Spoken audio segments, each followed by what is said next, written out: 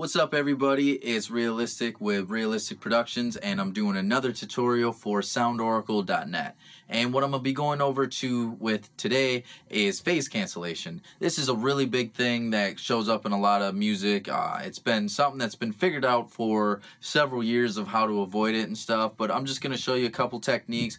One of the big things that people try to do is if you're recording it live, let's say that you're recording guitars in stereo, or you're recording like drums or something, usually people want to go with the 3-to-1 rule. So if you're 1 foot away from the source, like if you're 1 foot away from the guitar, generally the two microphones want to be 3 feet away from each other. That's one thing that people do. Another thing is they'll flip the phase on like their preamps and stuff like that. But if you're the mix engineer, or if you don't work with live sound a lot or live instruments a lot, and you do stuff with more electronic sounds, more sampled drums and this and that, you can still run into phase cancellation. And that's what I want to go over today, is just a couple things which you can do to look out for it and how you can avoid it, and a couple little tools and techniques that you can do to clean that up just in case you run into that. Okay, let's dive in. Alright, so I have Pro Tools opened up here, and as I always say, these tips and tricks will work in any DAW, so feel free to open up your DAW of choice and do this along with me. You'll find that you learn a lot more if you're doing this along with me versus trying to remember it for later. And if you are using different DAWs, in the middle of this, I'm actually going to flip to Ableton, Logic, and Reason and show you how to do some phase situations in there as well. So basically what phase cancellation is, cancel things out if things are out of phase. So you want to make sure stuff is in phase.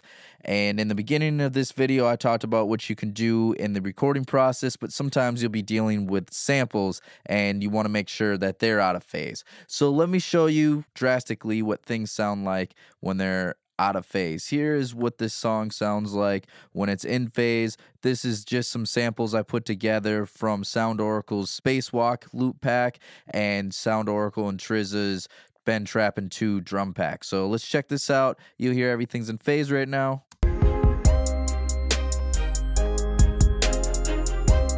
We're also not dealing with a lot of layers right there. So that's why we're not hearing things that are too much out of phase. So what I'm going to do here is I'm going to go ahead and I'm going to duplicate this melody, this loop right here, and I'm going to show you what this sounds like when we are perfectly 100% out of phase. And you can find the ability to flip things in and out of phase by pulling up just about any EQ. You'll find there will be a 0 with a slash in it, and that will let you flip the phase. And you'll see that in most EQs. On the FabFilter one, you just come down to where your output is and you flip the phase there. You'll see a lot of Waves ones will have a button for you to flip right here. So yeah, you'll just be able to find those most places. A lot of times you'll see them in the stock plugins. Unfortunately, as far as other DAWs are concerned, their stock plugins with the phase, I think you have to use a utility plugin for that. And I'll show you how to do that later. If there is a way to do it on the stock EQs in those DAWs, just feel free to shoot a comment below, and then I can remember that for future videos. So I'll show you what this sounds like when it is perfectly 100% out of phase. Your ears are not tricking you. It's supposed to be silent because it is canceling it out right now. That's what phase cancellation is. The polarity is flipped by 180 degrees. So if I flip it back out, right? Now, the tricky thing about when you have phase issues is if things are panned left and right, you're still going to hear them. It's only when they're coming right down the middle like this, or when things get flipped to mono. But the problem is it's going to sound a lot thinner. So let's check this out. Right? So it's a lot thinner, and the issue is too is when you're hearing it in stereo, it's like, oh cool, this sounds great, or this sounds wide, because that's something to consider too, is when you're making things wider, when you're using stereo plugins such as Micro Shift or Waves Doubler or S1 or any number of stereo plugins, a lot of times what you're doing is you're shifting the phase, and that's how they make things seem wider. What you want to consider, though, is when we collapse to mono, are we losing anything? And I'll show you with this plugin Manipulator. It's a free plugin by Boz Digital Labs. Google search that. You can find that if you need this, if you don't have the mono button on your interface. So I'll flip this to mono, and you'll see that we're going to lose it completely. Right? So that's what you got to consider. And you're probably wondering, like, well, who listens to mono? Well, people that are listening through older iPhone speakers, older Android speakers, a lot of Bluetooth speakers will be mono as well. So you want to make sure that they're not losing it. This is a very drastic version of phase being canceled. You won't always find that issue. But so I'm going to show you a couple things that we can do to correct that. And what I'm going to show you, though, is I'm going to show you on this kick drum. And the reason why I'm going to show you on the kick drum is because I can show you better with the transients and the waveforms here. They'll look a little bit better.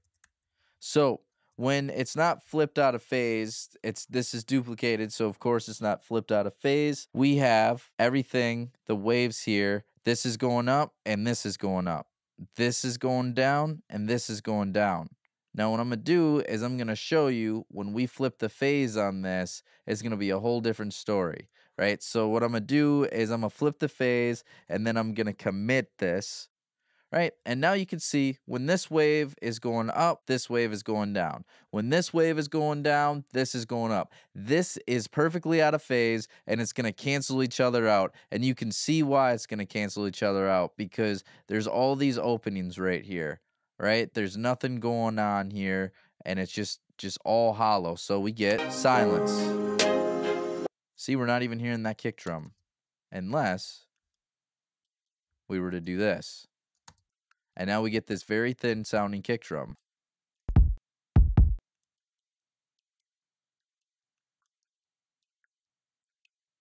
When we flip the phase here, you'll see that it's going to come back. Something to consider is that it's usually not going to be perfectly out of phase like this. It's usually going to be just a little bit out of phase. It's going to be out of phase like this when you're like layering things or you're recording different things. But the issue with that is we're still having things going up and things going down when they should both be going up and both be going down at the same time. The biggest issue with this is it's a little bit harder to catch because if something goes completely silent, your ears are going to instantly know something's up. The problem with this is sometimes if your ears aren't properly trained, you're not going to catch it right away and it's going to sound a lot thinner. Now, in most cases, you're not just going to duplicate this kick drum and flip it out of phase, but what you will have if you're layering things, like if this is a different sounding kick drum than this, then you might layer them and they might not be in phase with each other and they're going to be more of a situation where they're slightly out of phase. Right? So you can still hear it, but it's very thin versus if we flip it. Now, the problem with when you flip it in your EQ or your utility, it's only flipping it by 180 degrees. So it's just doing an exact opposite of it. So you hear that it still kind of sounds phasey. So what I recommend is if you can spend the $80 to $150 on a more advanced plugin that allows you to flip the phase by more or less than 180 degrees. Now, the one that I use by SoundOracle, it's called Auto Align, and it's about $150, but Waves also makes one. It's usually $180, but it goes on sale a few times a year for like $30 or $40. So, and that one's called In Phase. But all you do, it's really simple, is you just put it on both channels, and then you want to send the information from your main channel and then receive it from the other channel. And then we want to detect delay between the two and polarity.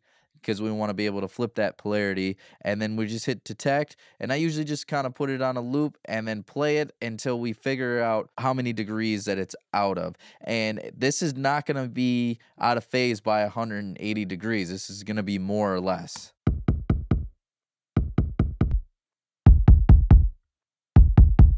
So you see right there that that was not out of phase 180 degrees. It was out of phase by 50. So when we listen to it, I'm going to take it out and put it back in.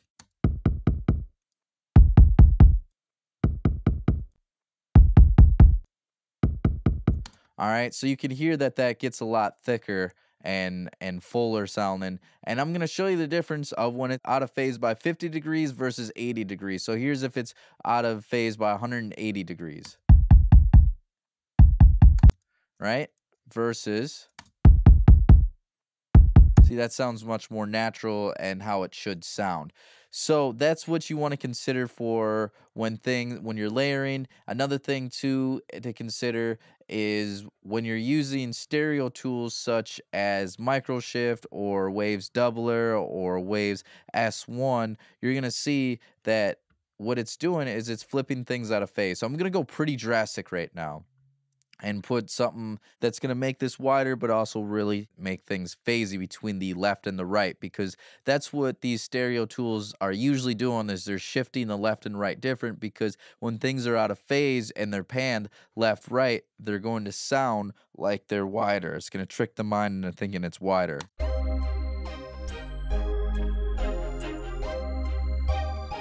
So when I go to mono, we lose quite a bit.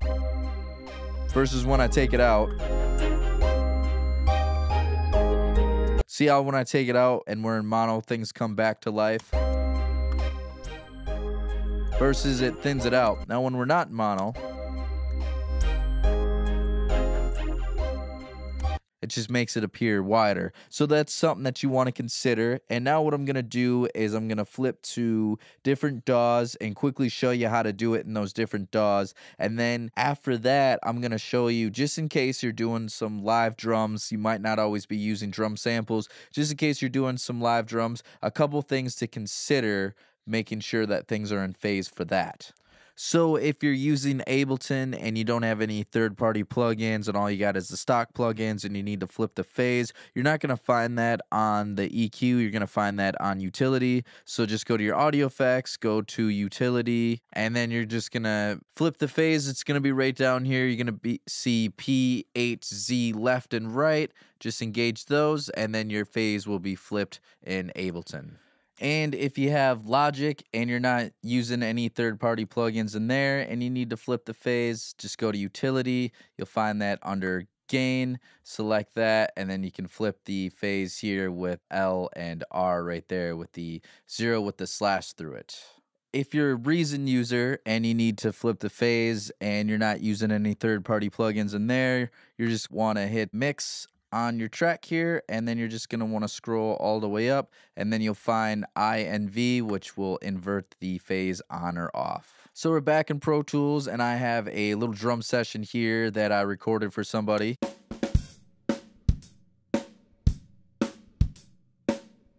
Whenever you're dealing with something like drums, you're going to have a lot of mics on one source. And when you have that many mics on one source, you have to consider that you're going to run into some phase cancellation possibly. If you see, look at how many mics I have on this. I have kick in, I have kick out, snare top, snare bottom, hi-hat. I have 2 rack toms, a floor tom, and I have overhead left and right. So I got a lot of mics going in on this source right here, and so you run into that issue of phase cancellation because things are being recorded at the same time, but then the waveforms are reaching the mics at different times, which can create that slight little delay in the waveforms when they're being recorded, and then you run into the phase issues. So the biggest thing that people will normally focus on when they're recording drums is the relationship between their kick in, kick out, and their snare top, snare bottom. And if you're doing live instruments, I'm sure that's something that you already know. I'll just show you that This is, again, the most popular one. A lot of times what people will do is they'll try to make sure they get good mic placement. That's something that I did, so there's not too much phase cancellation going on on this track. There's just some things that could be touched up a little bit, which is why I chose this one, because I knew this particular one wasn't absolutely perfect. And a lot of times, and something that I do too, is I'll try to flip the phase when I'm in the studio. Preamps are usually, if not always, going to have this ability to flip the phase right there, right on the preamp, so you can just flip that. So then right when you're recording, you can do that versus have to do it later in the mix. So I'll show you this when it's in and out of phase.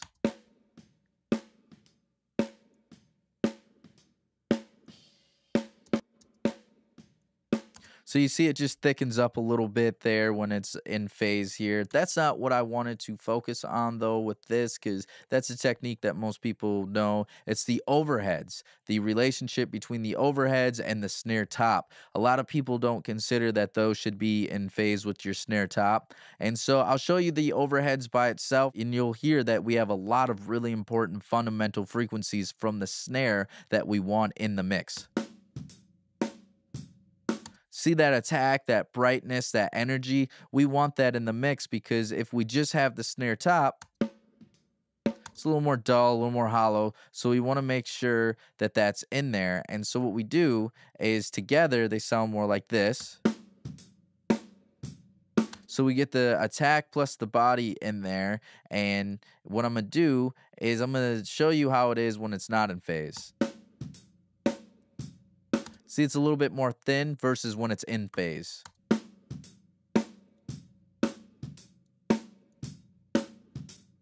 See how when I go in and out, when it's in phase, it thickens up a little bit. And that's, again, just something that you want to take into consideration to make sure that you're getting the full effect out of it. So when you're listening to the drums,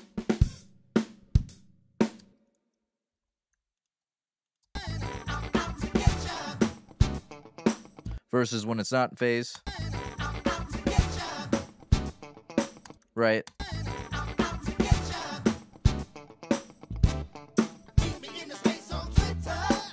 So you can hear that I'm going in and out, and when I'm in phase with it, it thickens up a lot better. So hopefully these techniques help you a lot. Hopefully this allows you to make sure that your music and your songs and your layers and your recordings are in phase with each other, so you're not losing any important frequencies, and your mixes can sound big and full and rich, whether it's on stereo or mono systems. So I'm hoping that you got a lot out of this tutorial today. Hopefully there's some information that was useful. If you're getting a lot out of this but you want to see more, please feel free to comment below. Let us know what kind of tutorials that you want to see in the future, and Oracle and I can definitely make that happen. We're always trying to find the content that you want to see. If you're liking what you're hearing from me, you can find me everywhere on social media at Realistic Productions. You can find me at the web, realisticproductions.net. You can find my man SoundOracle everywhere at SoundOracle. And if you're looking for the best 808s, the best kicks, the best snares with the craziest loops and samples you can find on the internet right now,